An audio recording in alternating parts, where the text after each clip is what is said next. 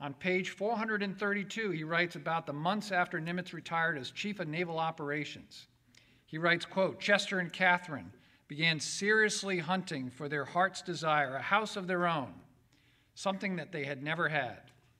Chester specified only 2 requirements for the house. It should have a long view, preferably of the sea. And it must have 3 bathrooms, because he didn't want to share a bathroom with his grandchildren, who he hoped would be visiting them often, unquote.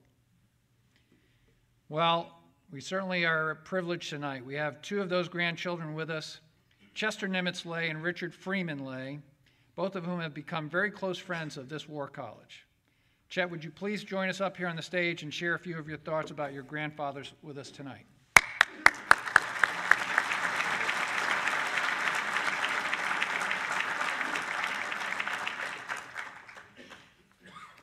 We actually did visit our grandparents when our father, James Lay, was taking command of the USS Helena in Long Beach, and it was the 6 longest months of my grandparents' life. They couldn't wait to get us out.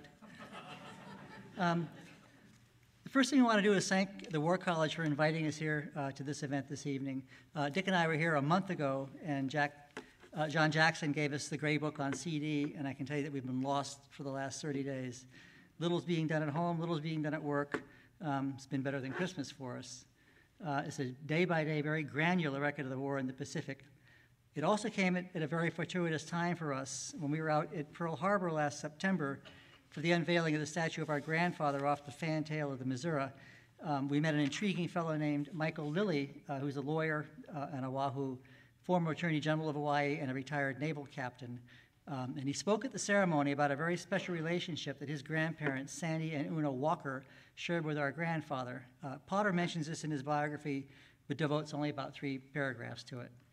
The Walkers were an old and prominent family on the island, and had first met our grandfather when, as a 35-year-old lieutenant commander, he had been ordered out to Pearl Harbor to build a de novo submarine base back in the early 1920s. The Walkers' house on the beach at Oahu was Sinkpak's place for R&R during the war. And there was quite a bit of correspondence from our grandfather, all of which was saved by the Walker family. Michael has just completed a book about all this, and he's called it Nimitz at Ease, and it's going to be published this year, possibly by the Naval Institute Press. That's not been decided yet. But one can see how nicely the events in these letters from our grandfather to the Walkers tie in with the corresponding entries in the Gray Book. And I'll give you one example. In a letter dated 19 May 1945, our grandfather writes to the Walkers that he is, quote, returned on the 17th from a 2-day visit to an old friend, O and F being capitalized, an old friend, and relates that he had brought along a present of Midway peanut candy, I have no idea what that is, for the old friend's son, who proceeded to eat the entire box and then spent the afternoon throwing it all up. When we read the Gray Book entries for 15 May, we see that, quote, Fleet Admiral Nimitz, accompanied by Rear Admiral Sherman and Commander Lamar, departed Guam for a conference with Sink AFPAC at Manila. So we now know that the old friend was General MacArthur, and the child spewing his Midway cookies, peanut candy all afternoon was Arthur MacArthur IV. So it's tying in very nicely together. I just wanted, there's one intriguing entry in the Gray Book from 20 June 1942. It appears to Dick and me to be an editorial comment by the U.S. Navy. Quote, consideration is being given to taking the offensive in the Southwest Pacific. Because of the Coral Sea and Midway battles, the time may be here to at least retake the enemy positions in the New Britain, New Guinea area. It is interesting to note that this question is aired over the radio and in the press today. Origin, General MacArthur, end of quote. And while we're on that subject, one question that was frequently asked of the 4 Nimitz children is, what did your dad really think about General MacArthur? And they would honestly reply that he never discussed him or any other officer unless it was to offer praise. Well, about 10 years ago, our mother was having a drink with her neighbor up in Wellfleet on Cape Cod, noted his Civil War historian and Ulysses S. Grant biographer William McFeely. And he mentioned he was doing some research on Christopher Columbus. And she said, oh, I think I have Dad's biography of Christopher Columbus that Dad had at the Naval Academy, and you're welcome to it. And she got up and took the book down from the shelf and handed it to him. 2 days later, he's back, and he's got a big grin covering his face. And he said, Kate, have you ever read this book? And she said, no, why? And he opened it up to a page showing a steel engraving of Columbus having just gotten out of a small shallop, wading through the waters towards the beach, and it's captioned, "Columbus Arrives in the New World." And next to it, in the margin, written in pencil and clearly in her father's handwriting, appeared these words, "In early MacArthur?" So now you know. Now you know. 2 days ago, we celebrated Mom's 100th birthday in Wellfleet. Her only living contemporary friend, Roberta McCain, Senator McCain's mother, celebrated her 102nd birthday on the 7th of this month. Talk about old friends. Our father, James Lay, and John's father, Jack McCain, were classmates at Annapolis, class of 1931.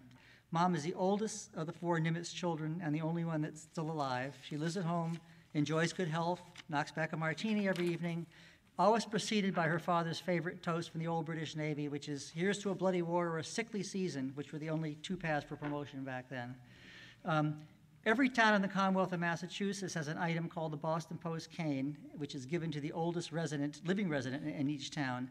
Mom just received it from the town of Wellfleet, accompanied by a letter signed by the town administrator, Harry Chicanian, whose son, Commander Michael Chicanian, has just been transferred from the Nimitz Division of ONI here to the War College, so it's a small world. Welcome aboard, Commander, if you're here. Mom accepted the cane with grace, but told the family in private, "You know, I really didn't want that damn thing. Everybody who receives it dies." And we can't fault this lot. She calls it the scepter of death. You know, why couldn't they give it to Edith? I said, Edith was born in, April. She's not deserving it. She has some wonderful war stories herself, and one of our favorites is as follows. She and her sister Nancy shared an apartment on Q Street in Washington. Their parents, as a matter of fact, had the apartment right across the hall, and that's where the family was gathered on the afternoon of December 7th, 1941, listening to a broadcast of the New York Philharmonic Orchestra when they heard the flash announcement that Pearl Harbor had just been bombed. And then sometime shortly thereafter, their father was transferred out to Oahu, and then their mother left to move out to San Francisco to be closer to her husband when he flew in to meet with Admiral King. A resident and notorious gossip in the apartment from down below began to pester Mom and Nancy, insisting they were getting the inside dope on the war from their father, which of course was not the case. But finally one day when they'd had enough, they told this woman that their father had sent them a POW from Europe, that he was cleaning their apartment, cooking their meals, running their errands, and his name was Umlaut. Now, this woman had some great information. Didn't seem to make any difference to this nitwit that their father had nothing whatsoever to do with the ETO. But after about several weeks, when she hadn't seen Umlaut around, she buttonholed Mom and Nancy again and said, "Say, you two only have 2 bedrooms in your apartment. Where does Umlaut sleep?" "In the broom closet," Nancy replied. "Well, that's not possible," this woman said. "Well," Nancy said, "he's very thin and he can sleep standing up." Instantly, this neighbor realized that she'd been had. She turned on her heels and did not bother the girls ever again. Mom wanted us to say this to you this evening, that her father told her that the year he spent studying here at the War College was the most important year of his education as it related to the war to be fought in the Pacific 18 years later. And she also wanted to express her sincere thanks to the college for sponsoring this event and our father's birthday to boot, and to thank all of you who served this country in uniform, out of uniform, active and retired, for keeping us so strong and so safe. Thank you.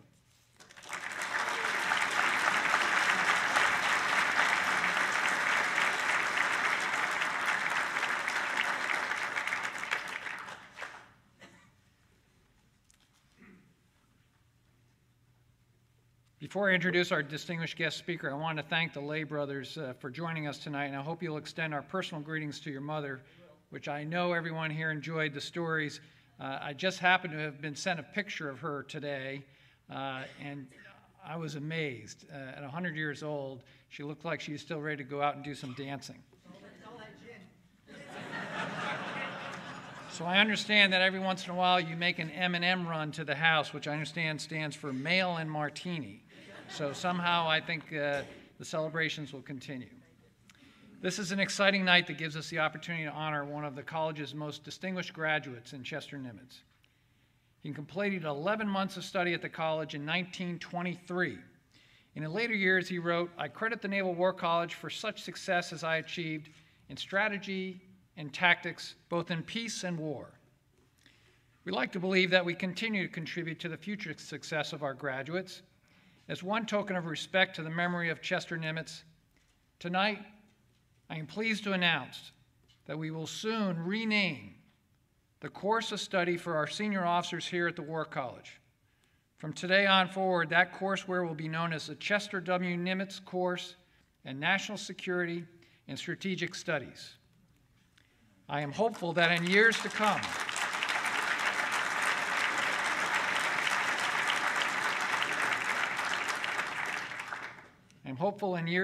our alumni, whether they be U.S. officers, joint officers, civilian, or international, they will speak proudly of having completed the Nimitz course at the Naval War College. Now, please let me turn my attention to introducing our guest of honor. I have to go back to my days at the U.S. Naval Academy. My classmates talked enthusiastically about a great course taught by our guest speaker, Dr. Craig Simons. Now, unfortunately, I was never able to get into that class because it was always overbooked.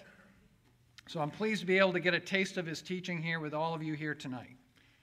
Craig's full biography is in your program, so let me just mention that he is the author of 12 books and the editor of 9 others.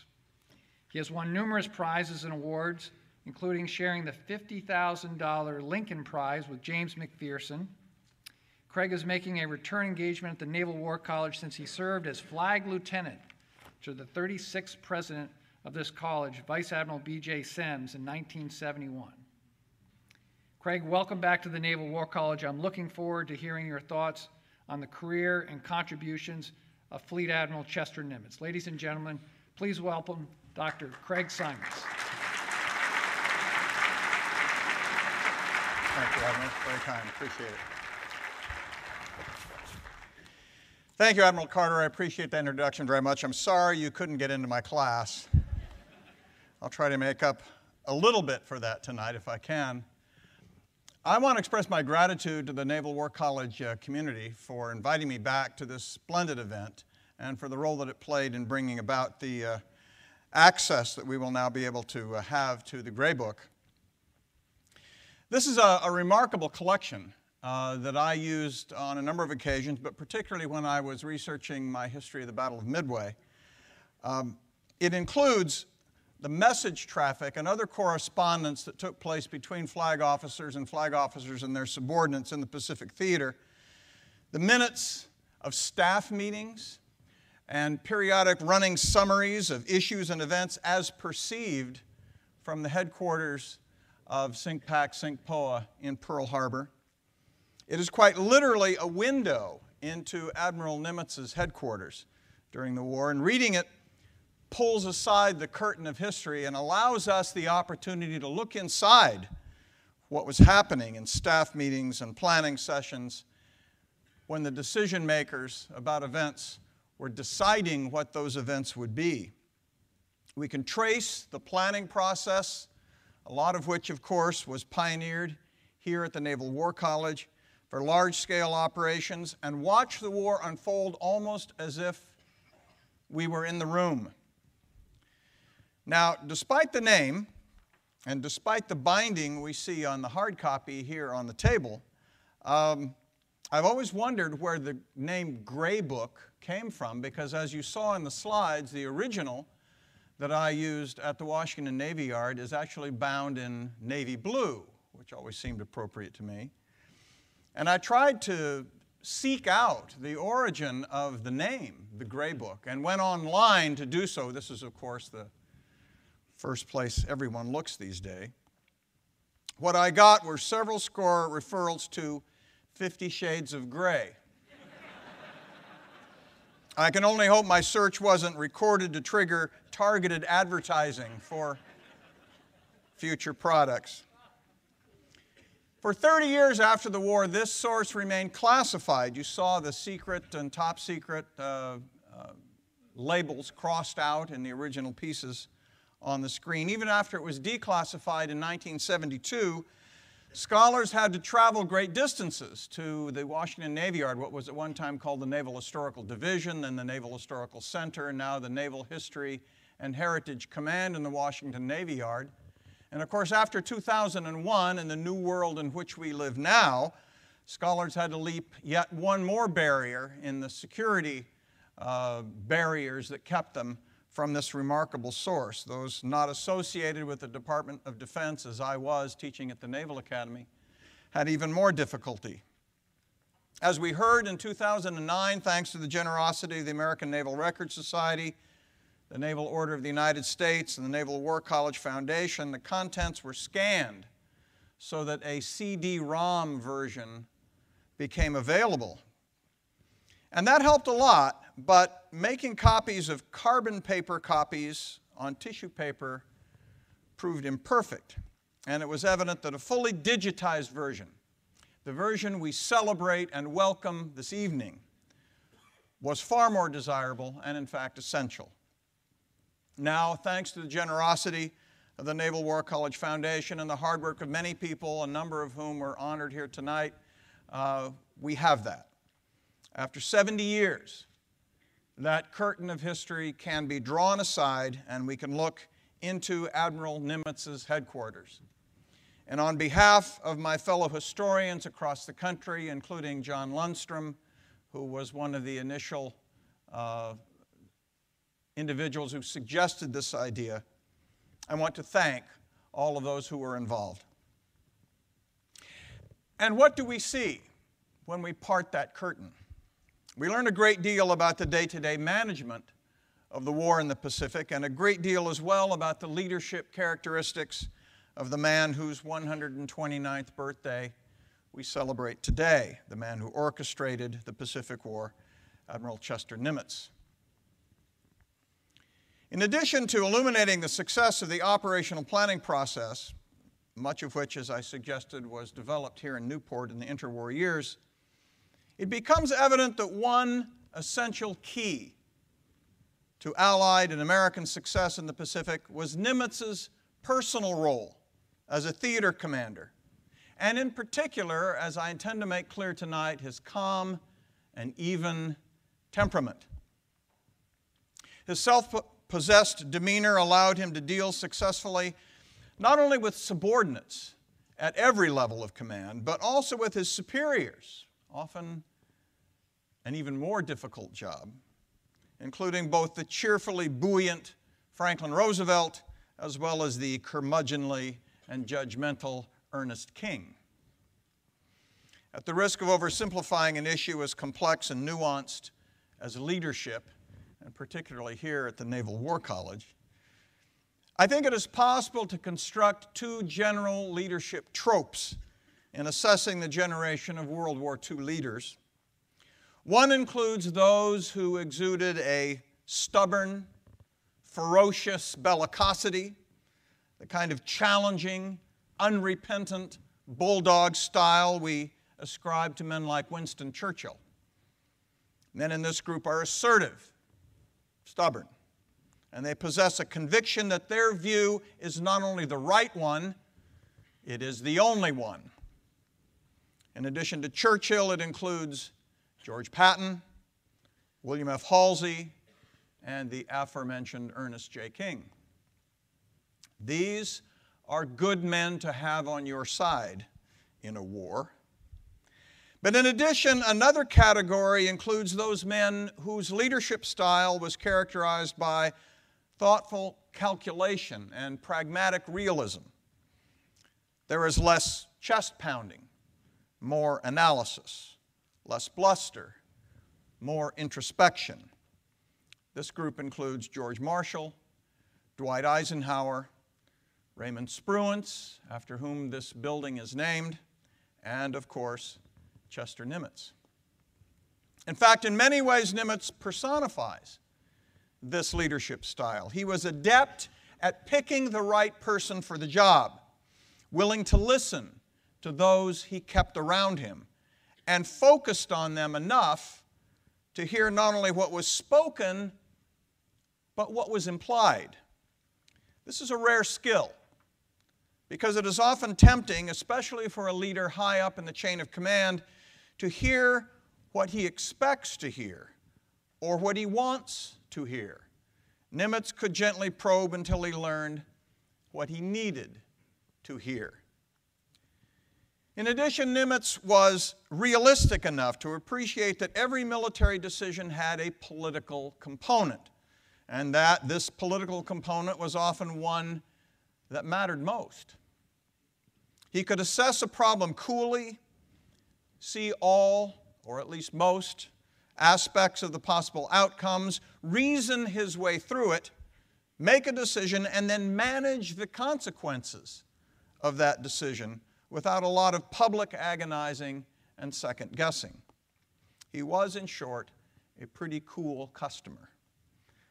Though he never personally led a fleet into battle, he was nevertheless the essential person of the Pacific War. Roosevelt saw this early. As president, Roosevelt liked to exercise personal oversight over the appointment of flag officers, especially in the Navy, that he always referred to as his Navy.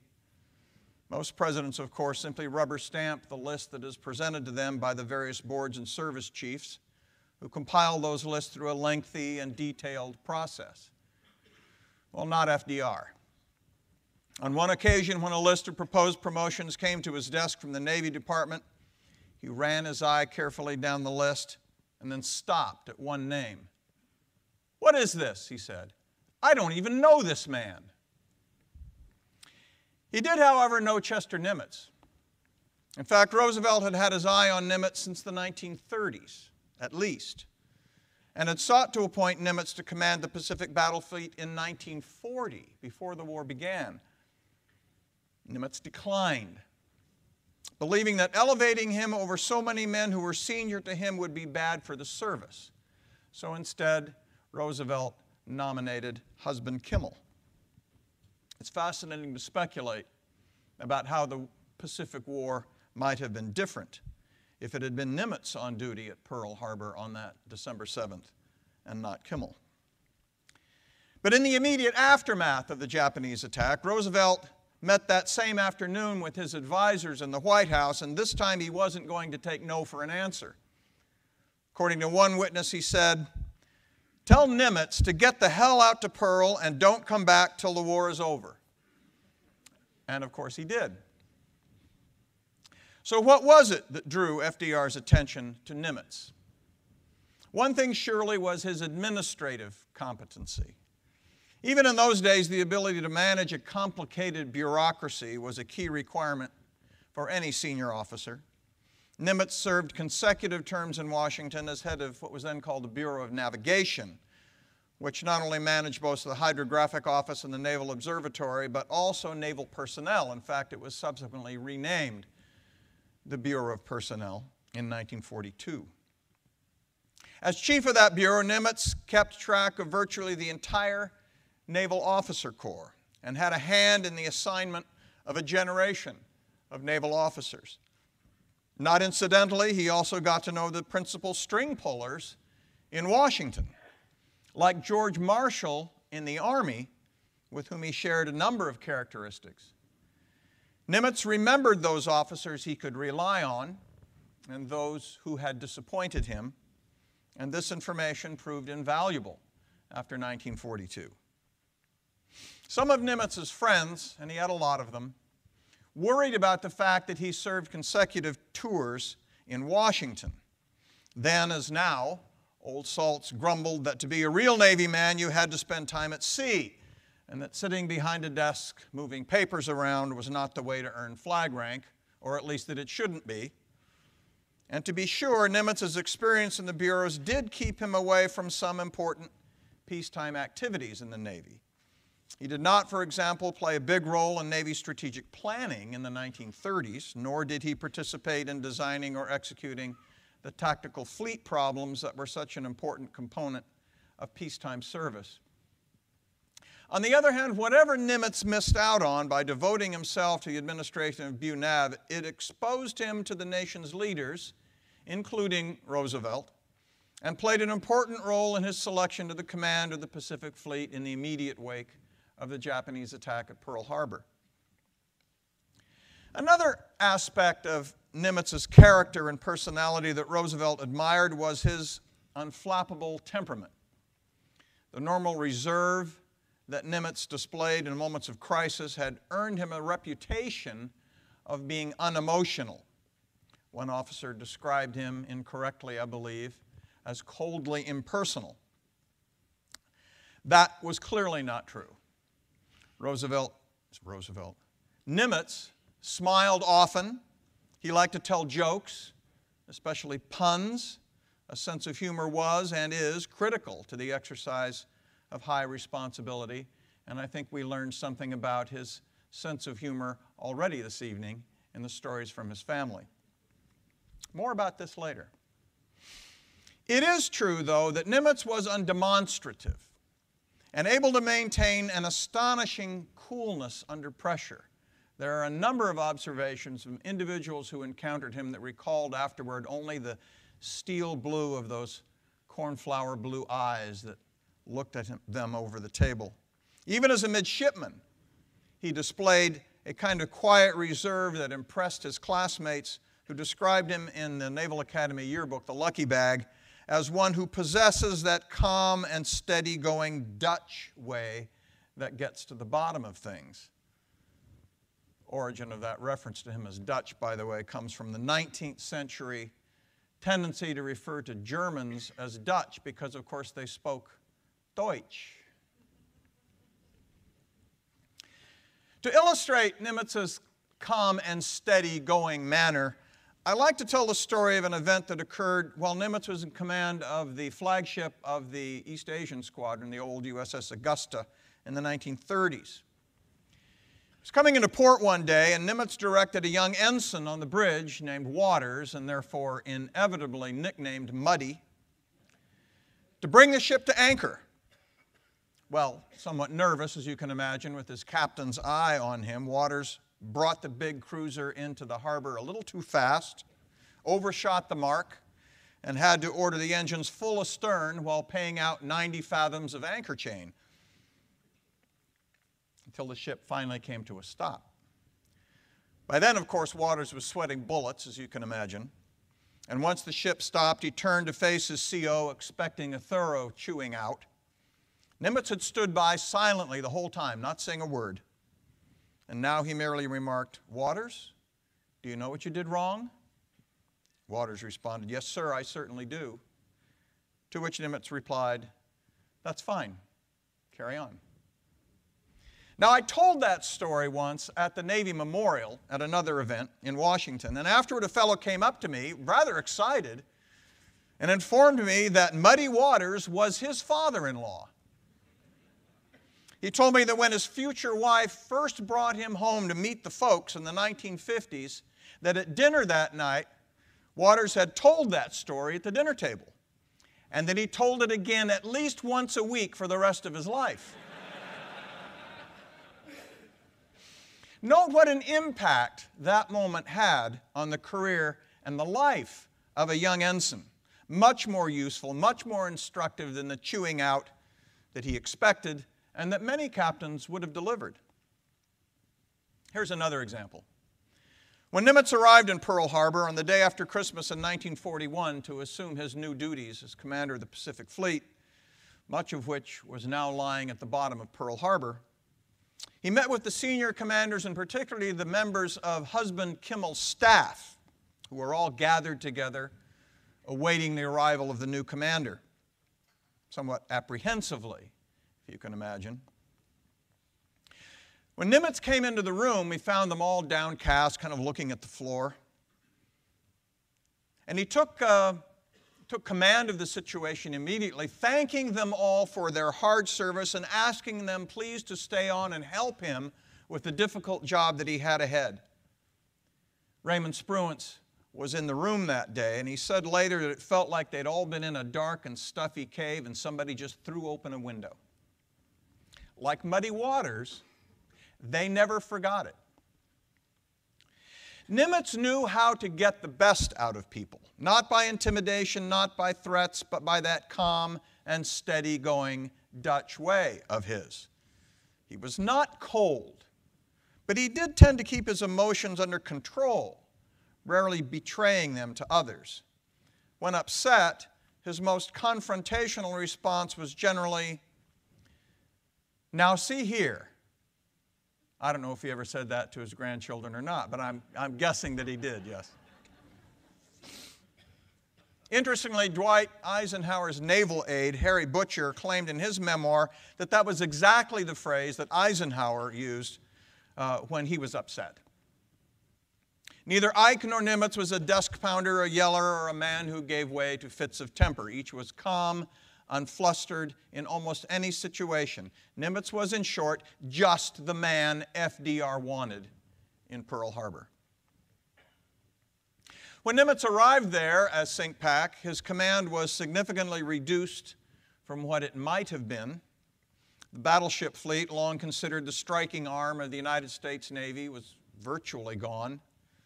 He had 5 aircraft carriers, almost immediately reduced to 4 when the Saratoga was torpedoed by a Japanese sub on January 11th. And he had the handful of destroyers and submarines, his own old service, that had survived the Pearl Harbor strike. This now constituted the once vaunted American Pacific Fleet. Moreover, Nimitz was very much aware that the strategic plan for the war, worked out in consultation with the British, was to focus on the defeat of Germany first. That meant that he could not count on any significant reinforcements, at least not in the short term. The vessels that had been authorized in the 1930s as the nation prepared for a possible storm were still under construction in a dozen yards across the west coast. And in time, they would provide Nimitz with overwhelming superiority over the Japanese foe. But not now, not in 1942. For now, he would have to make do with what he had. Theoretically, at least, the Europe First strategy meant that until Hitler was defeated, the Americans would have to stand on the defensive in the Pacific. But the attack on Pearl Harbor posed a serious challenge to that pre-war assumption. Americans were eager to see Hitler defeated, to be sure, but they were desperate, frantic to strike back at the Japanese. In addition, a defense does not mean relying completely on being passive and leaving the initiative to your enemy. Nimitz pushed hard for the conduct of extensive raids into Japanese-held territory to keep them off balance and to inflict wounds that over time would minimize their materiel superiority so that when the United States did have the wherewithal to launch a full-scale offensive, it could drive to the shores of the Japanese home islands. He ordered raids against the Japanese-held Marshall and Gilbert Islands in January and February of 1942, the first American counterattack of the Pacific War. He decided, against the advice of many, including those in Washington, to send 2 of his 4 carriers to the Coral Sea in May of 1942 to confront a Japanese thrust at Port Moresby on the south coast of New Guinea, though that saved Port Moresby, but cost him 1 of his 4 carriers when the Lexington went down. He was not, by the way, particularly enthusiastic about the idea of sending the only other 2 carriers in the Pacific to carry Jimmy Doolittle's squadron to the western Pacific for a raid on the Japanese homeland. That seemed to him to be little more than a public relations stunt. But as an example of his political sensitivity, he was savvy enough to know that if Washington believed that this raid was essential for morale at home, it was not a good idea to raise objections or stand in the way. On the other hand, Nimitz did not simply go along to get along. Despite that apparently placid exterior, he was perfectly willing to take risks, even long risks, once he convinced himself through careful consideration that the potential gains justified that risk. In May of 1942, Nimitz learned from his code-breaking team that the Japanese were planning an assault on the tiny atoll of Midway, northwest of Hawaii. Without doubt, the cryptanalysts who labored long and hard to figure this out deserve great credit, for which they have finally, at last, been recognized. But so does the man who had to decide what to do about it. The timing could hardly have been worse. Of Nimitz's 4 carriers, 1 went down in the Coral Sea, and another, the Yorktown, was so badly crippled it could hardly operate at all. The only 2 that were left, the Hornet and the Enterprise, were still returning from the Doolittle raid and would not arrive for several more days. So while it was great to have advance information about what the Japanese were likely to do in a few weeks, it was not at all clear what Nimitz should or even could do about it. It's difficult now for us to appreciate just how bold a decision it was for Nimitz to accept battle for Midway. Because we know how it turned out, it seems perfectly logical that Nimitz decided to trust his code breakers and lay a trap for the Japanese. Yet a more cautious man might have decided to preserve and protect the only two fully operational carriers he had left in the Pacific Ocean, and either keep them in port or even send them eastward, back toward the continental United States to keep them out of harm's way. Surely those two carriers were worth more to the United States in the war just beginning than the virtually abandoned atoll of Midway, occupied mostly by Goonie birds. If Nimitz had accepted that alternative, he could have waited for the wounded Saratoga to be repaired and for the crippled Yorktown to be patched up from the battle in the Coral Sea. And within a month or 5 weeks at the most, he would have had 4 carriers again and a reasonable chance of standing up to the Japanese. Of course, by then, the Japanese might well have seized Midway, but their grip on it would be pretty tenuous at the end of a 2,500-mile supply line from Tokyo. And with 4 carriers in hand, the Americans would very likely have been able to take it back with ease. That would have been the conservative thing to do. Many said it was the smart thing to do in those circumstances. After all, if the United States lost its last 2 carriers in a battle for Midway Atoll, there would be nothing left between the Imperial Japanese Navy and San Francisco. Was Midway, that tiny outpost of coral and sand, worth risking the few carriers he had? And more to the point, did Nimitz want to bet his career on an unlikely victory? Yes, he did. He believed that he could repair the Yorktown quickly, which would give him 3 carriers, plus the island of Midway and its airstrip, which gave him a kind of 4th carrier, which, if it couldn't maneuver, it also couldn't sink. So that instead of being surprised by the Japanese, as had happened at Pearl Harbor almost exactly 6 months before, Nimitz could surprise them and send some of their carriers, and as it turned out, all of their carriers, to the bottom. As I say, it's hard today, aware of how this battle turned out, to appreciate what a bold decision that was. It seems like a gamble. But in Nimitz's mind, it was not a gamble. He did not throw the dice carelessly or thoughtlessly. Behind those cool blue eyes was the calculating mind of a man who weighed the odds and made plans accordingly. Despite Walter Lord's famous line that the Americans at Midway had no right to win, Nimitz fully expected to win. And of course he did, spectacularly. Much of the credit for that astonishing victory must go to the men and commanders on the scene, the pilots, especially perhaps Wade McCluskey in particular, the task force commanders, Frank Jack Fletcher and Raymond Spruance, whose auditorium we occupy this evening. But they would not have had their chance but for the decision made by Nimitz to send his 3 carriers to the aptly named Point Luck, north of Midway, and lie in wait for the Japanese force. Another aspect of Nimitz's effectiveness might be labeled his ability to play well with others. At the very outset of the war, the Americans, and especially George C. Marshall, had insisted on the principle of unified command in all theaters of war. Churchill was skeptical about this. What does a general know about commanding a ship? He asked Marshall. Well, what does a sailor know about driving tanks? Marshall responded. That's not the point.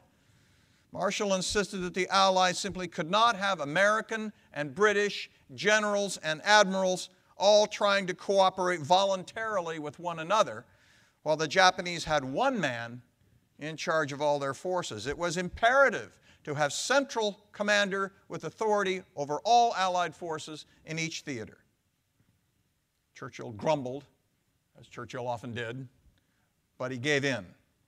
And the result was a unified command structure, first in what was called ABDA, that is the American, British, Dutch, and Australian forces in the Pacific, right on up to the landings at Normandy under the centralized command of Dwight David Eisenhower. Today, as we all know, we call this jointness and accept it as a matter of course. Not then. And it is something of a minor miracle that the Allies were able to create a unified command system at all. In the Pacific Ocean area, Nimitz had joint command over all forces of whatever service in his theater. But he did not have command authority over what was known as the Southwest Pacific Theater, including Australia, New Guinea, and the Philippines. That belonged to Douglas MacArthur. Nimitz and MacArthur were on the same side, to be sure, but they operated independently, almost like a coalition. And like a coalition, rivalry and suspicion were never very far below the veneer of what looked like cheerful cooperation when they infrequently posed for the cameras. We got a little bit of insight about that tonight from Family Reminiscences. MacArthur thought this division of authority was, to use his word, stupid. And he didn't mind saying so. The principle of unified command, he declared, was fundamental to warfare. In his words, it is the most fundamental tradition in the doctrine of command. He insisted, his words again, the failure to apply this principle in the Pacific cannot be defended in logic, in theory, or even in common sense. Other motives must be ascribed. Close quote. To MacArthur, those other motives were obviously political. And unlike Nimitz, who understood that policy and strategy must work in tandem, MacArthur believed that politics should have nothing to do with war, unless, of course, they were his politics. He believed that Roosevelt did it simply to keep a potential rival for the White House, that is MacArthur himself, from exercising supreme command in the Pacific. After the war, MacArthur insisted that the decision to require him to share command with Nimitz, quote, resulted in divided effort, waste and diffusion and duplication of force, undue extension of the war with added casualties and cost. Now, he may in fact have believed that as a matter of principle, but in addition, there was the fact that if the command had been unified, that he, as senior man, would have commanded it all. Nimitz, too, had doubts about the wisdom of dividing the Pacific into two operational theaters. As much as either Marshall or MacArthur, he knew the value of unity of command. In this case, the Americans got away with it because by late 1943, when the Central Pacific Drive began, with the invasion of Basio Island at Tarawa Atoll, both MacArthur's forces in the Southwest Pacific and Nimitz's forces in the Central Pacific were each of them superior to what the Japanese could put to sea. The Japanese were like a man in a boxing ring facing two fighters at the same time, each larger and faster than he was. If he turned to confront one, the other hit him from behind.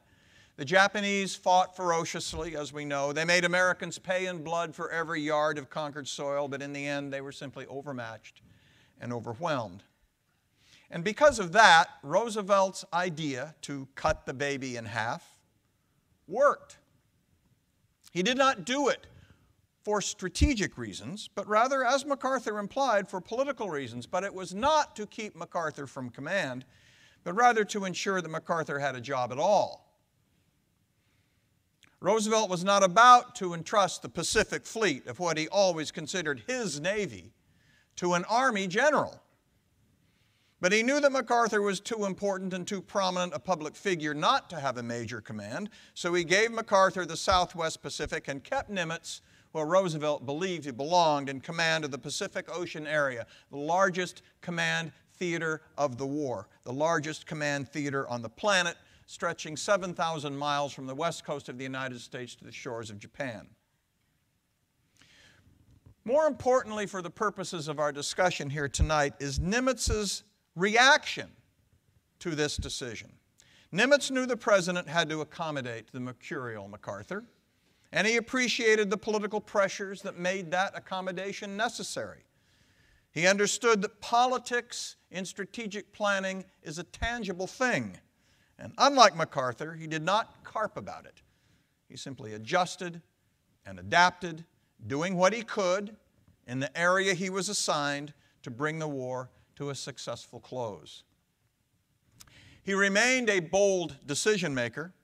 After the horrifying and unexpected losses at Tarawa in November of 1943, Nimitz's advisors, to a man, and you can read this in the Gray Book account of the staff meeting where they discuss this, every single one of them urged that in the next assault to the Marshall Islands, they should first target the outer islands, the weaker ring of Japanese defenses, rather than the heart at Kwajalein. And Nimitz listened to them. You can see him, read about him, asking questions as the conversation continued.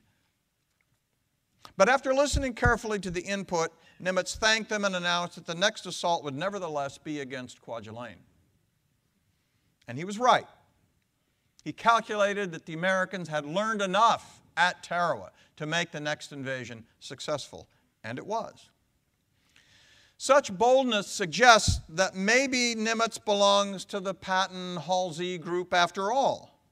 But what characterized Nimitz's leadership was not a hell-for-leather aggressiveness, as much as a combination of careful analysis, open discussion, attention to detail, and trust in his subordinates. Once Nimitz vetted his frontline commanders, he did not look over their shoulder, he did not try to micromanage, and he had their back. When, for example, Ernie King sought to shelve Frank Jack Fletcher after the failed relief mission to Wake Island, and again after the drawn battle, shall we call it, at Coral Sea, Nimitz went to bat for his task force commander and wrote to King that Fletcher was, to quote Nimitz, an excellent seagoing fighting naval officer, and I wish to retain him as force commander. This after King had already said he wanted Fletcher relieved. So Fletcher stayed. And the return on that was the victory at Midway. When in 1944, a board of inquiry recommended that Bill Halsey be reassigned, read demoted, after his fleet was caught a second time by a typhoon, Nimitz intervened for his retention. One last note about Roosevelt and Nimitz. Serious as they were when they had to be, neither of them ever lost his sense of humor. And dealing with issues of life and death on a daily basis, they found that if they could not laugh occasionally, they could not maintain their humanity. Nimitz was often accused of lacking a sense of humor, but that was not so. We know that even more tonight. There are lots of examples, but I'll cite one, and I'll close with this. Early in 1945, with the war at last well in hand, Roosevelt had a chance to host all three of his most senior admirals in the White House. The president had met regularly throughout the war with both Leahy and King, who were, after all, headquartered in Washington. But Nimitz had spent the war in the Pacific, and this was the president's first chance to talk to all three of them at once. Ever since February of 1942, Roosevelt had followed fleet maneuvers in the Pacific on a big wall map that he set up in a basement room of the White House, where he followed the progress of American forces with pushpins as they moved across the Pacific. Navy man that he was, it was the Pacific War that drew his attention in particular. And he had often regretted that he didn't have a chance to talk with Admiral Nimitz about operations. Now he could. So at the dinner, he asked Nimitz question after question after question, and Nimitz willingly answered all of them, but he could see that the president was getting tired. After all, FDR was not a well man in March of 1945. Within 6 weeks, he would be dead. Though, of course, neither of them could know that at the time. Still, Nimitz was looking for an opportunity somehow to bring the evening to a close without being impertinent. He saw his chance when Roosevelt asked him about a 1944 raid against the Japanese citadel of Truk in the Carolines. Immediately after that strike, Nimitz had used the same striking force without a recall, sending them to continue onward to hit at the Marianas. Why, the president asked, had he decided to do that?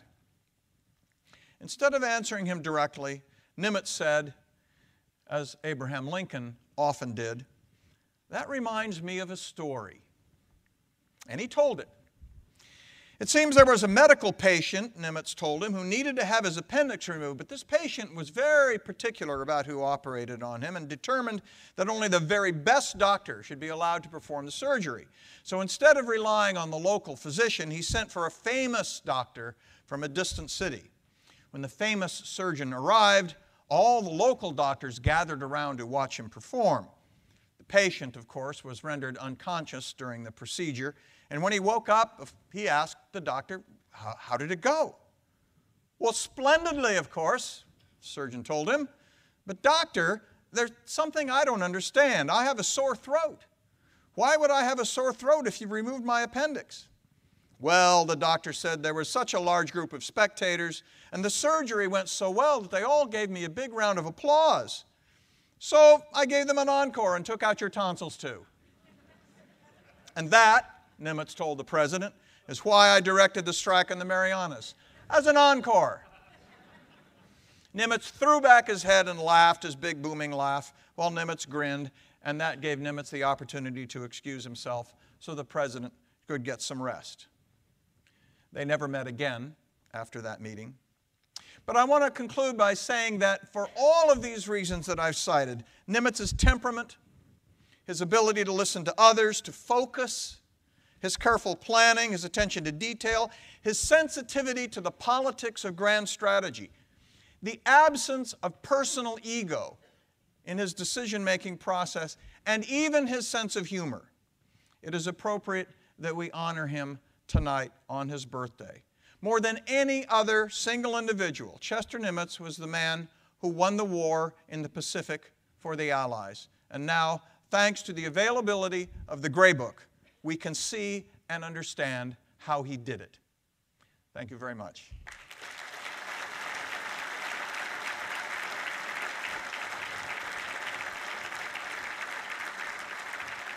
Question?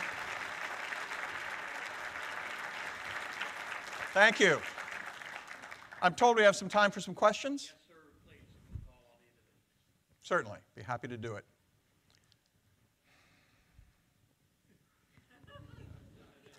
I have answered all questions. No one? Well, in that case, we have, I think, a special surprise for you tonight. And I'll turn it back over to Professor Jackson. Oh, here's a question. Yes, sorry, Admiral. I'll repeat the question if you'll just... Oh, here's a mic right behind you.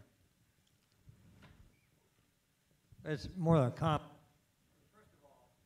Whoop. First of all, I really enjoyed your talk tonight.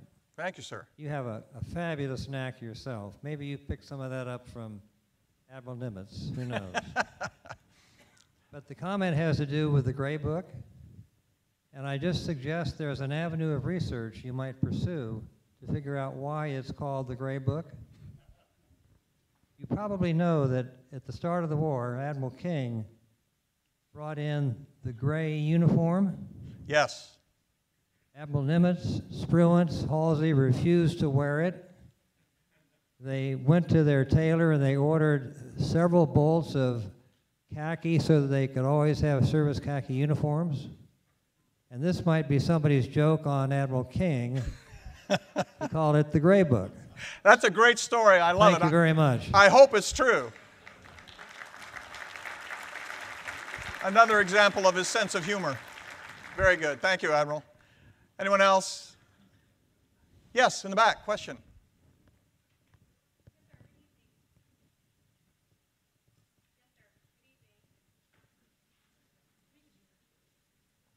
We not only crashed the website, we crashed the microphones. But there it is. I'll repeat it if you just want to ask. Yes, sir. We There it have two questions from our online audience that was watching live. And the first comes from Chad. What lessons might we, our leaders, take away from the Nimitz Gray Book as our country implements the so-called Pacific pivot today? Well, what the Gray Book, I think, tells us is not so much which specific decisions were good ideas and which were bad ideas, but the process through which those decisions emerged. And I think some of the things that I mentioned in my general talk about the process of decision-making are critical in any strategic environment, whether you're pivoting toward the Pacific or toward the Indian Ocean or whatever strategic decisions you may be considering. And that process is one that must be open. It must have interchange. You must be able to subordinate your own personal ego to the issues that are under consideration. So I think in general, the way I summed up in the last paragraph of my talk, the characteristics that Nimitz brought to the decision-making process. If all leaders in uniform and in civilian clothes can keep in mind Chester Nimitz as a model for a decision-making process, I think we will all be better off. I know that's a rather general response, but I hope it's helpful. Any others? Yes, sir, Mr. Ambassador.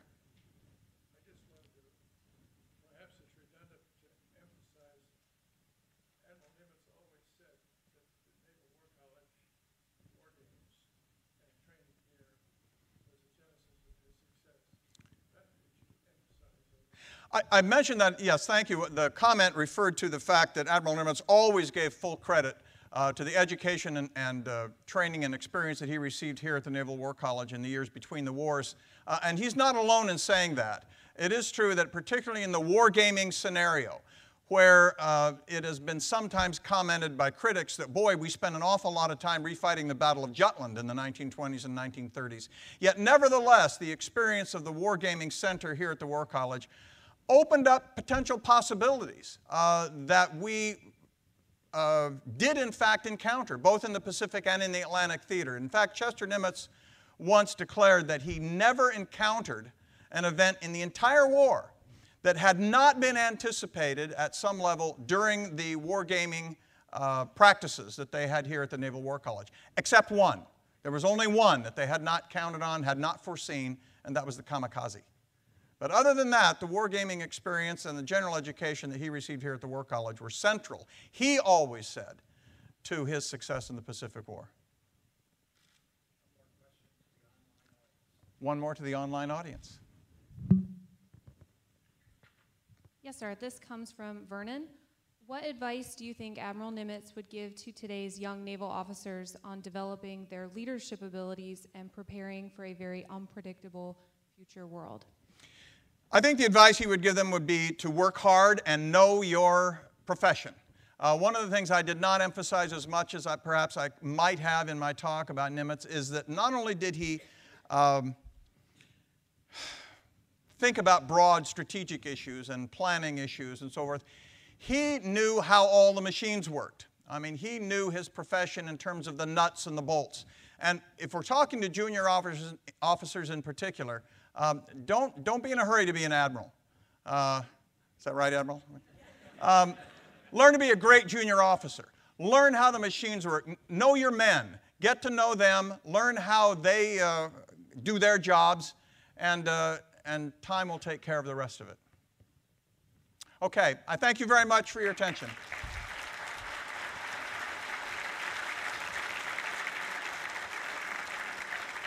All yours. Thank you. On October 5th, 1945, a massive patriotic parade was held in Washington, D.C. in tribute to Fleet Admiral Nimitz for his remarkable leadership in bringing the nation to victory in the Pacific. Naval Academy midshipmen led over 5,000 sailors and Marines who marched, while 1,000 Navy planes flew overhead, some spelling out Nimitz in the sky. As many as 500,000 citizens cheered along the route that ended at the foot of the Washington Monument, where a replica of the battleship USS Missouri, on which the surrender was signed, served as the reviewing stand.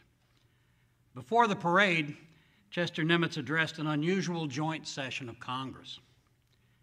But rather than telling you about this speech, it might be more appropriate to let you hear from the great man himself. Fleet Admiral Nimitz, will you join us, please?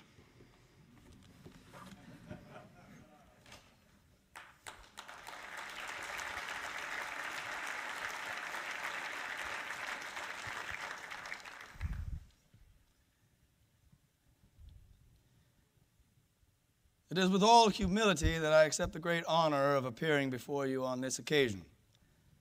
Yet I am sensible of the fact that I do not come here merely as an individual. I would like to acknowledge at the very outset that I am here only as a representative of the brave men who fought under my command in the Pacific.